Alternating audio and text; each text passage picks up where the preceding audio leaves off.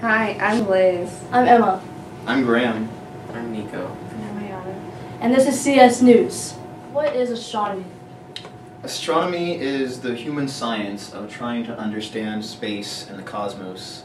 It's understanding planets, how they work, how they're formed. It's understanding stars, how they form, their lives, their deaths. Deaths of stars are very interesting things to think about. How chemicals are formed in stars, what we can see when we look out into the universe at night with our telescopes. That's all of astronomy, is everything that's beyond our Earth. What got you into astronomy? Geez, that's a hard question. As a kid, I was a nerd. I was a Star Trek fan. I loved Star Wars. I'd play with Legos and build aliens and robots and spaceships and those kind of things. And I guess I always just wondered what the universe could be like if aliens exist, what other planets are like, if there are worlds that are much unlike ours or very much like ours. And I think that just drove me in the long run to want to become a scientist. Interesting. What are you focusing on right now? Right now I am doing research in the Canadian High Arctic on an island called Ellesmere Island. It's the 10th largest island on the planet, almost the highest landmass on the planet. And on this island, in a very specific region of it towards the north side of the island, there is a north-south valley where a glacier extends down. And every summer for about the past 20 years or so, we've noticed that yellow sulfur starts to form on the ice by the glacier. And at first we had no idea where that sulfur was coming from. Later we found out that waters that flow from the subsurface out onto the ice are bringing high levels of sulfide along. It's a form of elemental sulfur. And this sulfur is then collecting and forming large yellow stained mats on top of the ice's surface.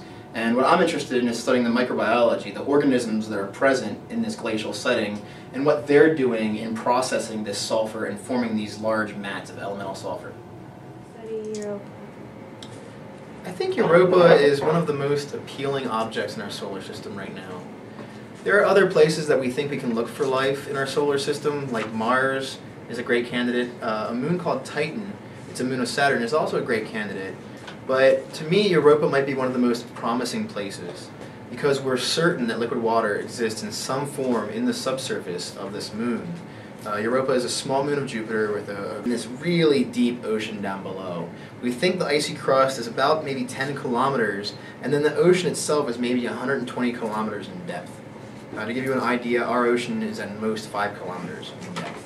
And so Europa's ocean, even though Europa's a small moon compared to our planet, Europa's global ocean would be larger than ours by a lot. So we heard there might be life on Mars. Yeah, some of us think there really might be. You know, there was a period of time in human history where we thought that little green men might exist on the surface of Mars. The planet evoked a lot of thoughts from people about the potential for extraterrestrial life and what it could mean if, say, these little green men had canals around Mars and were transporting water from the poles down to the equator. But we now don't think that's the case. We don't think little green men really exist. And now what we're looking for...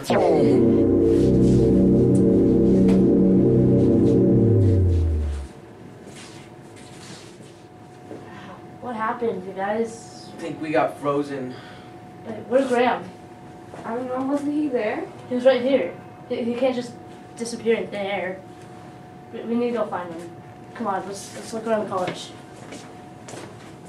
Alright guys, we need to split up and find Graham. And we need to hurry before something bad happens. Okay, Let's go. Come here.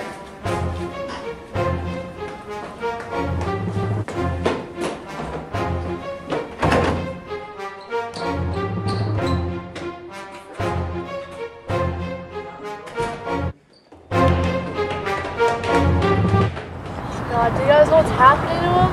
What was happening? No, not my beard. No, without it I'll look so young. People will think I'm a child again. Please don't. I come from Macaroni. I'm looking for a place to move to. Is there some place hospitable in your solar system? Some icy worlds in this solar system you might like. There's nothing of atmospheres on top of these icy surfaces on places like Europa and Ganymede and Callisto, and there's a really cold place, but it's full of hydrocarbons. I don't know if you like to drink oil and methane. But we have a world called Titan you might really enjoy that has a lot of atmosphere. Might be good for flying if you're into that kind of thing. Do you like flying? Well, then if you strap some wings on your arms, you could just flap really hard and maybe fly away in a place like Titan where the atmospheric pressure is 1.5 bar, which is 150% of the atmospheric pressure you feel right now in this world around you.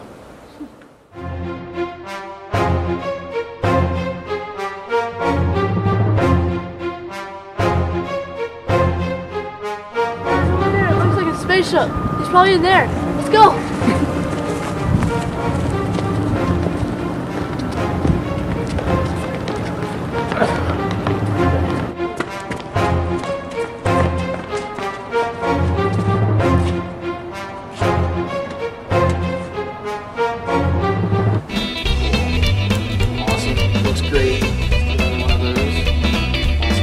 You alone, if you don't mind, just for my friends, my family, and all the scientists who know it. Awesome.